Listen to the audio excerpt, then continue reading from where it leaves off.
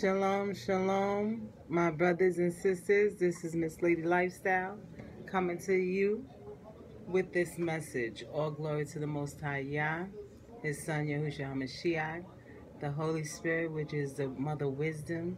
Thank you for so much wisdom and taking the veil off of our eyes. So here at A Lady with Cash, motivational speaking.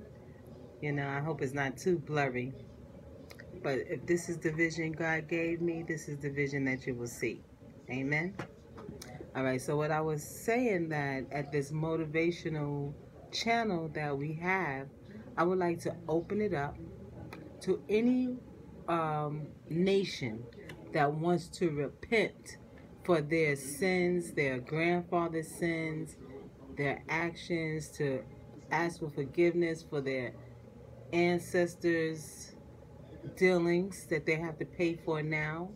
Like, we went into slavery because of our ancestors, and we weren't the generation of that time. Maybe we were, I don't know. And we were reincarnated, I don't know. Y'all can help me out there. But I wanted to give this a platform for anybody of another nation that took advantage of God's children. Like Psalms 83, the Tabernacle of Edom, the Moabs, the Hagananes, things like that. All those people that were listed as the men that was confederate against God's children. If y'all want to repent of your ancestors' ways against you, and you have a different heart and a different spirit and a different way of life, I overstand. Like, say for instance, Dana Stevens. I was listening to this gentleman, and he felt remorse and really was helping us out by giving us the truth in those times that we needed. So brother Dana Stevens is white, he's Caucasian man, but because he came on in video and spread to the world the truth, I was able to grab hold of it, right? So I wanted them to be able to grab hold of this time to repent and have it on camera and just say, like, who you are and where you're from, and what was your background and growing up, like with your parents, their demeanor, your outlook on the world, growing up yourself.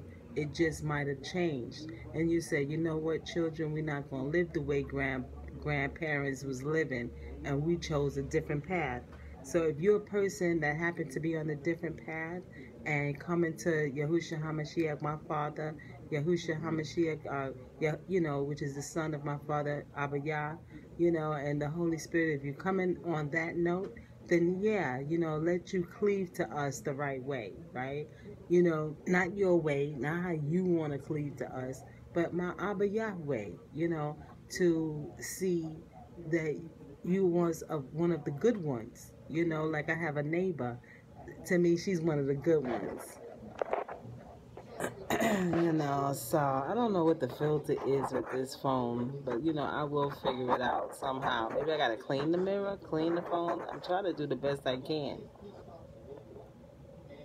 Let me see, maybe it's the front mirror. I'm putting the back mirror, and it's the front mirror that needs to be cleaned. Maybe that's it. So much grease. So I just wanted to let y'all know this, that, if you know anyone, they can reach out to me.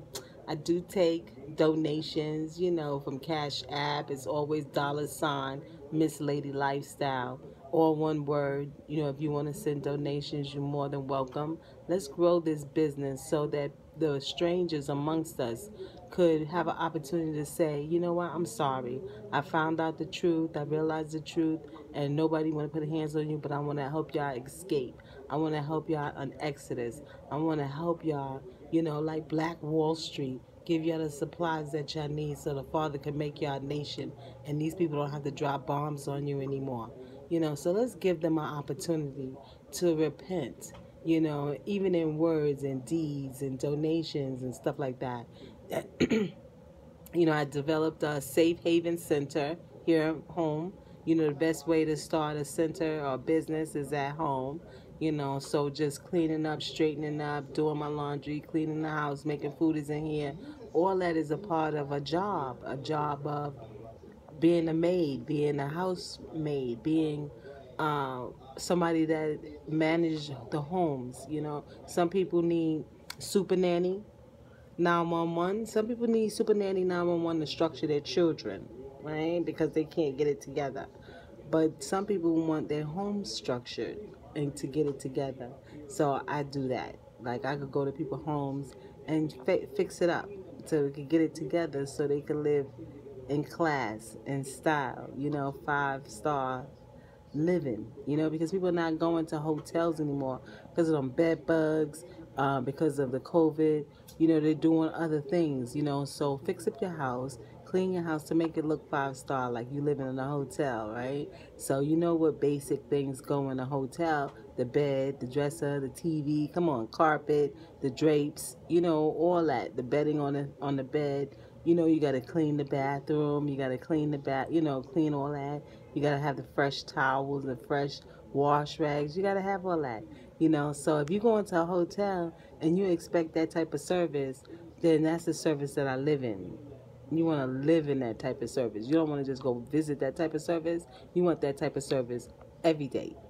So if you don't give it to yourself, then you have to go to a hotel to give it to you. But I like to give it to myself and others, you know. So at the Safe Haven Center, we like to supply the needs of everybody, like towels and soap and tissue paper, paper towels, and toothpaste and water, and you know, food for them just in case they're hungry. It's a safe haven, you know. So you're not coming here to starve. You're coming here to grow. You're coming here to learn. You're coming here to do something. You're coming here to improve your life, so that when you leave here, then you'll be a better person, a bigger and a better person for the Most High Yah when you come here to the Safe Haven.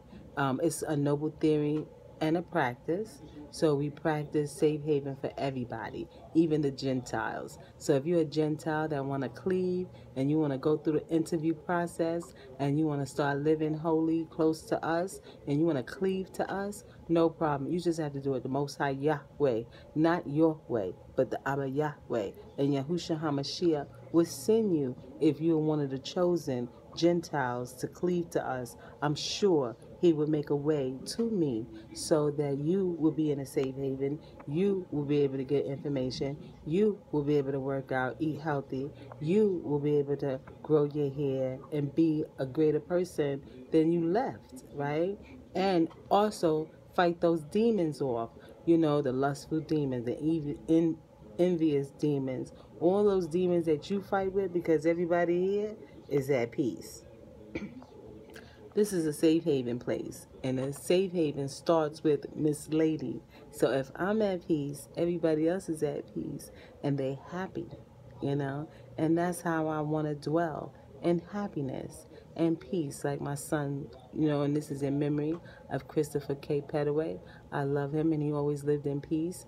And I want everybody that lives with me in peace, okay? Not arguing, fighting, stressing, you know, all that chaos. Take that outside. You know, there's trouble outside. My mother says always something outside. There's trouble. If you're looking for trouble, go outside. If you're looking to get into trouble, go outside. There's always trouble out there waiting for someone, you know. So I stayed inside. Why do I want to go outside and have trouble find me? You know what I'm saying? If it's trouble not in my bedroom, I felt like I was safe, you know. And at this time, I feel like I'm safe. So, you know, this is a safe haven for everybody, especially the tribe of Judah, because of everything that we was going through. And we was going through Black Wall Street, and children didn't have like a safe place to go to when they were bombing us and bombing our family and hanging them from trees and putting them into pits and feeding them to alligators. They were doing that to us, and we was living at peace in Black Wall Street. So don't let them fool you like there was some far off, distant thing that they was doing, because they were still doing it. We were still living at peace in Black Wall Street, living amongst each other, going to school amongst each other, flying planes, going to the doctor, doing all that stuff. The Father was protecting us. But they the ones that dropped the bomb on us. They the ones that stood in the way when we was trying to escape. They were the ones that was taking all our property for themselves and using our daughters and our men as harlots, as is all that stuff. They were showing their wickedness. And as soon as they were in depression, that Great Depression that they were in, where they didn't have shit, they didn't do shit, couldn't even eat shit because they was a Great Depression, they figured out they needed them slaves back again. So that's why they was coming, because we was just thriving. We didn't even need them. We didn't need them. We didn't ask for them. We didn't do nothing. They needed us. All right? That's why that little hoe was in there in the elevator thing trying to the elevator. Oh, but she screamed, so now everybody come and get on this black boy, and he didn't do nothing wrong, and he was telling them they didn't do nothing wrong. He tripped. This hoe was just screaming. And we still got these girl next doors, white girls next doors, screaming and hoeing for no reason, and then calling the cops on a black brother. And they the ones, she was probably filling up on him, and he turned her down, knowing how these white hoes be acting. Yes, I said it. Y'all European girls, y'all just hoes around here, and then y'all keep quiet.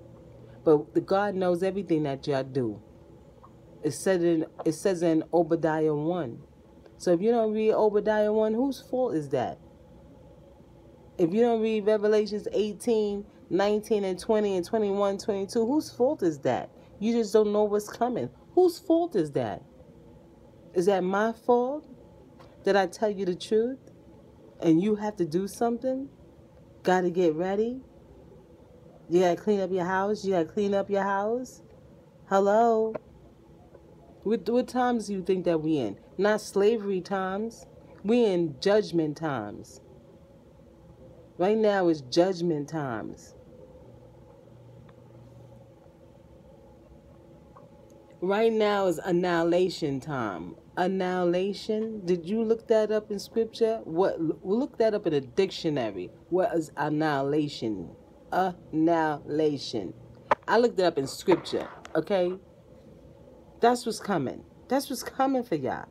So if y'all not going into slavery, like captivity, and y'all all prideful and say, oh, I'm going to go to war because I'm not going to go into captivity, that you're supposed to go into captivity. If y'all not willing to go into captivity and be submissive, if you're not willing to comply, you will die. The same thing that y'all was telling us, comply or die, to y'all laws, y'all itty-bitty laws, your laws that y'all don't even follow, those laws, if we don't follow those laws, and we'll be killed. Well, God has laws too. And if you don't comply to his laws, you will die. You get me now? If you don't comply to God's laws, you will die. So, I'm just coming on here to share this, not to disturb anybody's groove. Listen, God said, let the filth be with filth, let the righteous be with righteous, and let the holy be with holy. So, I'm going to let the righteous be with righteous, and I'm going to let the holy be with holy, and I'm going to let the filth be with filth. What? It's that simple. Well, this is Miss Lady Lifestyle. It's only my lifestyle. If you like it, subscribe. If you don't like it, make your comment. I know God will read it. If I don't read your comments, I know God will read your comments. So whatever comments you leave, make sure it's in good faith, because God will write it all down.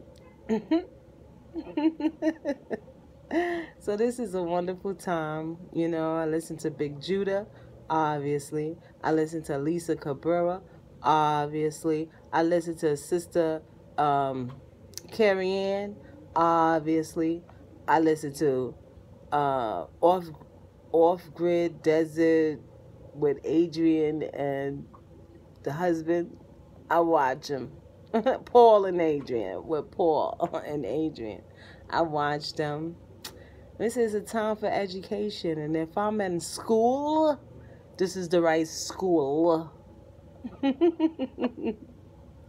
I have Professor, Big Judah.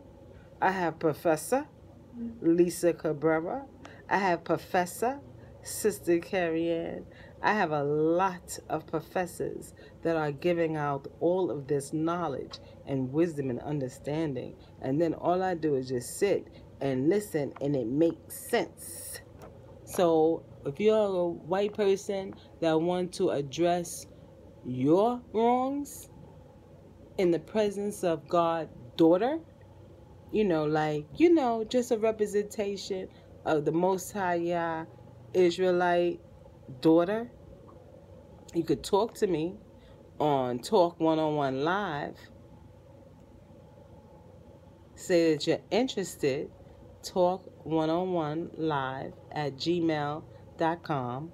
If you're interested or know someone that's interested in relieving their sins and their pains and understand what time it is, and they want to be able to be on record to record live or video to say, I apologize what I did to your ancestors. This is what I participated in.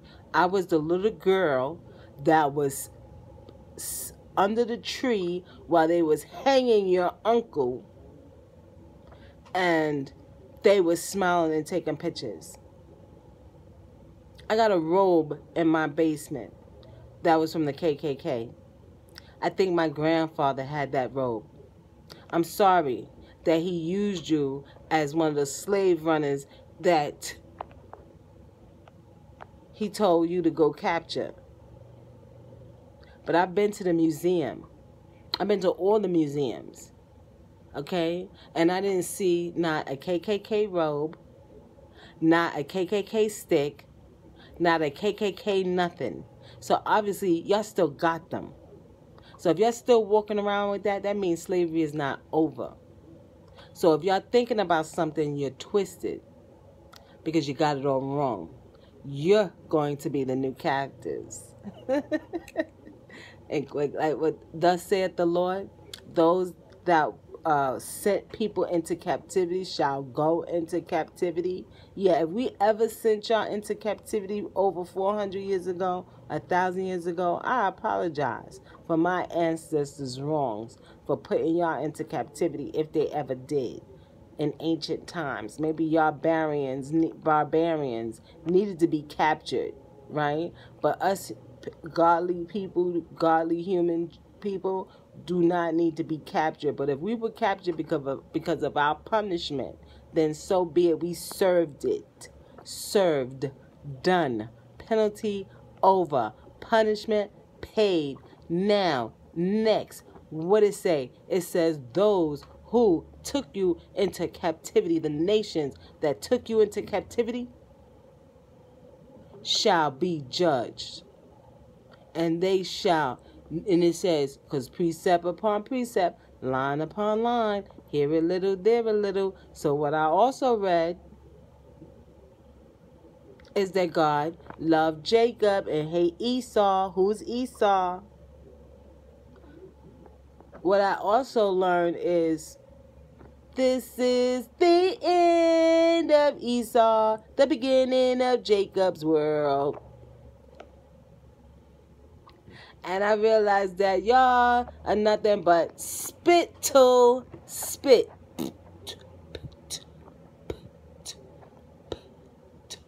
That spit, that's what y'all are. So this is not fun times for me. Even though it's peaceful, blessing time for me. But I feel I'm not done. I still have more work to do. And right now it's just giving you an opportunity to just come clean. Just come clean. Give us all the things back that y'all took from us. Or face my Father. One or the other. My Father wants it all back. My Father's going to get it all back. And his son, Yahushua HaMashiach, is going to do his will. Now, let me know if I haven't been going to church and reading the scriptures and finding some facts, some informations. So now, oh, you gave us what you call it, when they freed us from slavery, emancipation proclamation. Y'all gave us that, and y'all thought y'all was free to do whatever y'all wanted to do now because y'all gave us freedom. You know, you did all that. You did that treaty, and you thought we were supposed to have peace, peace, peace, peace, peace, but it didn't happen that way. That Black Wall Street happened. That we were sitting by next to them, and once you was there, it said once you was like them, poor, impoverished, or rich and on top. So why would you get in the way and destroy that? So let's just do modern day why this is happening. Let's not say, oh, it's because of slavery, because that was written in scripture in Deuteronomy 28:15-68. Okay, so it was written. Okay, fine. But when Black Wall Street came out, that's when you did a second bomb. That's when you went ham on us and our family and the kids and the children. You separated and parted the lands. You did that. You told Dominicans they were different from us. You told Haitians they were different from us. You told Jamaicans they were different from us. You told us we were different from Africans. You told Africans they were different from us. That's all y'all did was divide and conquer. And it's obvious that that's what Scripture said, and Scripture didn't lie to me yet. Not the parts I read. Y'all fit in the Scripture. Y'all fit in description. The Esau is not here. Esau right in front of my face. Well, not in front of your face now. I'm in front of your face. And, but we have Esau right in front of our face. And it describes them perfectly. Perfectly. I fit the description of Deuteronomy. They fit the description of Obadiah. How is that? I fit the description of Deuteronomy. I fit the description of Deuteronomy 15-68. But now I fit Deuteronomy 28:1-15. I represent Deuteronomy 1-15. 1-14 to be exact. So if I represent Deuteronomy 1-14, then these crackers represent Obadiah. Let that make sense. Ask me how I know. Let that make sense. Let that sink in.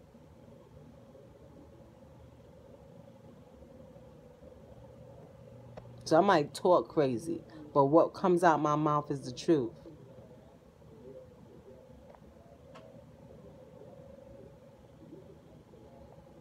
But I do appreciate this time. Peace and blessings, brothers and sisters. I pray that you enjoy your new year. Happy New Year. Woo! I don't have a horn, but woo! Happy New Year. And, and the Passover is coming, so get prepared. I'm looking for a nice Passover, holy Passover, acceptable for the Most High. So if anybody out there that has a nice Passover prepared for the brothers and sisters of the nation, I would definitely love an invite. Let me know, because I would love to participate in that. But I know the Most High Yah is going to prepare things for me and make it just as tasty as could be. Okay? So, it's all glory to the Most High Yah. Try and do the best you can. Do the best you can.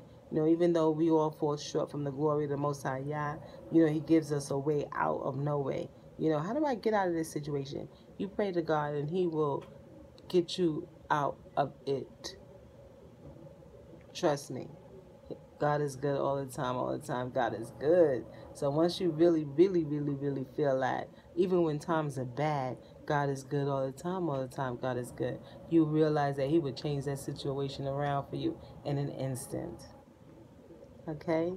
Trust in the Father. He got your back. He got your back. Or definitely we got ancestors up there that got our back. Okay? And told God the truth, the whole truth, and nothing but the truth. So help you God. So when you go and present yourself in front of God, you stand in Him with truth and righteousness on your side. You understand? All right, I pray y'all overstand. This is Miss Lady Lifestyle. You're listening to A Lady with Cash. And eventually, Mr. Cash will come on and talk his knowledge to help the nation as well, all right? So it's a pleasure. Peace out. Ciao.